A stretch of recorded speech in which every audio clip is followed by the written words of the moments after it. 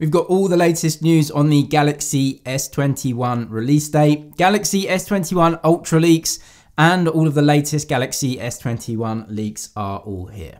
So first we come to some news about the Galaxy S21 series and also specifically the Ultra, about possibly Samsung getting rid of the charger in the box, which is actually just crazy considering how much they ribbed Apple for it recently.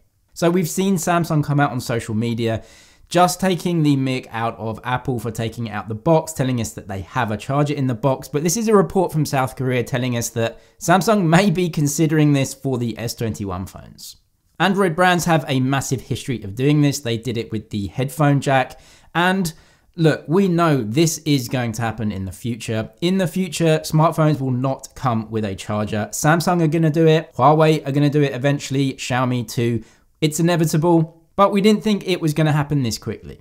Anyway, for this leak, I think take it with a pinch of salt. Samsung may be considering this. It may be something that the board may be thinking of doing down the line. However, Samsung may take the opportunity to include the chargers in the box this time, have that as a good marketing opportunity, and then further down the line, it's pretty obvious it's not going to be included in future phones. Something they may take out of the box though is the earphones. This could go in the S21 series. These, to be honest, are pretty useless now for a lot of people. Most of us have Bluetooth earphones, TWS earphones, especially from Samsung. You've got Galaxy Buds. So this report definitely has some credence. It's obviously something that Samsung are considering, whether it comes this time or later. I think it's a matter of when and not if. And before we get on to the Galaxy S21 design changes, check out the links in the description for today's deals. Go and check them out if you want. But when it does come to the S21 Ultra, we actually got some initial leaks on this phone showing us some new designs, some design changes, especially with the camera bump coming in from that chassis. This has now been slightly changed and redesigned a little bit by OnLeaks. So initially we got the designs by OnLeaks, who is usually incredibly accurate, but a small redesign in the S21 Ultra, making it slightly more like the other two in the lineup, the S21 and the S21 Plus. So the reason for this design change is a different prototype unit with a different design. So obviously Samsung, along with every other brand, makes different versions of each product. They see how testers like the product and use it. There are obviously some features in certain products that don't make it to the end device. But anyway, it looks like there were two prototypes, one with that design we got initially from OnLeaks, and then another with this redesign. Considering we have a lot of hardware leaks coming out about the design, you can see it right here. I would suggest that this will be the design for most of the phones. The Galaxy S21 Ultra is a little bit different though because of the huge camera array and the different hardware inside.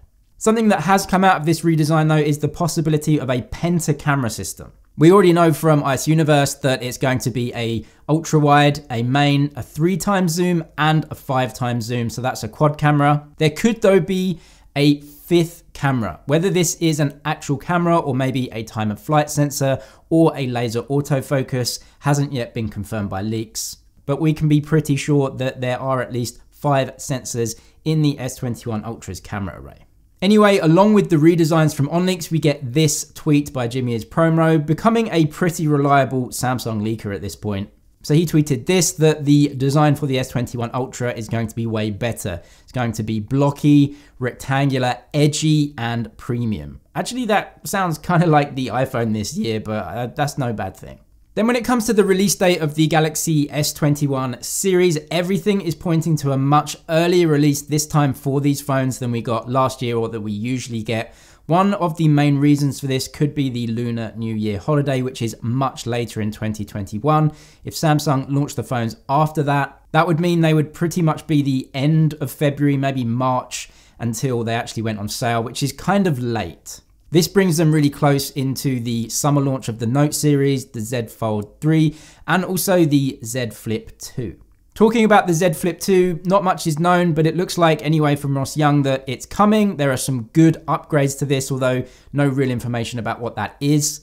Considering he's a supply chain consultant and really only knows about that, we can assume that this is getting the best display. So 120Hz LTPO display, fantastic quality overall, and maybe some hardness improvements as well. That launch, according to him anyway, not coming with the S21 series, but actually maybe on its own slightly after those, which would again lend credence to the S21 series coming a bit earlier, then the Lunar New Year, and then after that, the Z Flip 2. We also get a bunch of rumors about 144Hz displays in the S21 series, which sounds amazing, although I honestly don't think this is going to happen. But this one anyway is a sketchy rumor, and to be honest, I don't think Samsung have much need to do it. There are also some other rumors about the screens in the S21 phones, possibly getting some different features. They may feature some enhanced motion features like we've seen actually Oppo do and OnePlus do. So this uses frame rate interpolation. So when you're watching a movie, for example, in 24 or 30 frames a second, it will actually take all of those frames and basically make it into 60 frames a second. So it takes the frame before and the frame after, and then basically puts them together, makes a completely new frame, and supposedly makes motion smoother. We saw Oppo and OnePlus do it, and in the real world, no one notices anyway. And anyway, films are supposed to be watched in 24 frames a second. That's the whole point. So this, again, a rumor that I just can't see coming. We also get this teaser directly from Samsung about some of the upgrades we get in One UI 3.0. This is, of course, going to be coming on the phones Android 11 with the One UI 3.0 over the top. And to round off your Samsung news, we also get some new rumors about the Galaxy Z Fold 3. So this could actually be eventually coming with S Pen support. So Samsung have made absolutely massive strides from the Fold to the Fold 2. Like, it's just unbelievably different and better in every way. The screen, the design. The only thing lacking from that phone is S Pen support, and we know this time it didn't get it because of the screen. They couldn't really get it right in terms of having a screen that could fold and also durable enough for an S Pen. It looks like this is coming though, could be in the Z Fold 3.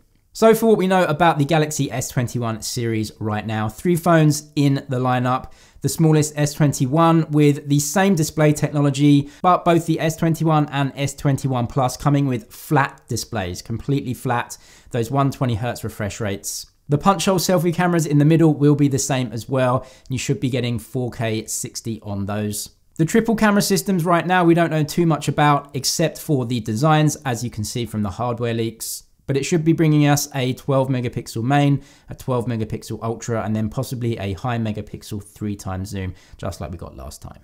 Of course, we'll be getting the brand new Snapdragon 875 in these phones, the Exynos for Exynos regions, possibly called the 1000 or the 21000. No upgrades to the charging specs of these phones, 25 watt for the lower two, 45 watt for the ultra. So it looks like some iterative upgrades overall for these. Of course, the brand new chipset, slightly better screens, and a redesign in terms of the camera array and the bodies as well. Looking forward to the Galaxy S21 series though. As always, let me know in the comments what you're looking forward to, which one of those phones, and if they are tickling your fancy this time. That's it for now though. Thank you very much for watching. Thumbs up if you liked it, and I'll see you in the next one.